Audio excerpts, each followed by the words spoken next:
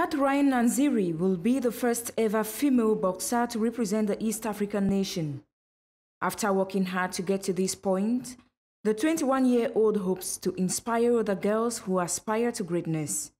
I feel proud of myself because it's a prayer that every sporty could have prayed to go for the Olympic Games, and being the chance that I'm the first female boxer, it has given me a good profile depending on the sport and the future.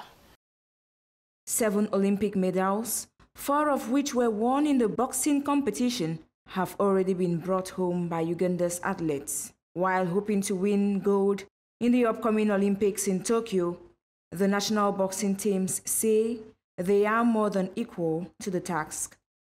We have a lot of talent here, and into boxing we're too aggressive, and we know we're born talented in that, but only that we got something or some small lacks or some things that is lacking in for us to do what we have to do, so that we go back to our positions where we used to be, where they used to know us as the best boxers, or the country that produces the best boxers in Africa and all over the world. Ugandan athletes have typically excelled in the sport of boxing, always with chances of bringing medals home. Catherine Nanziri qualified for the big games based on 12th in the world and 4th position in Africa.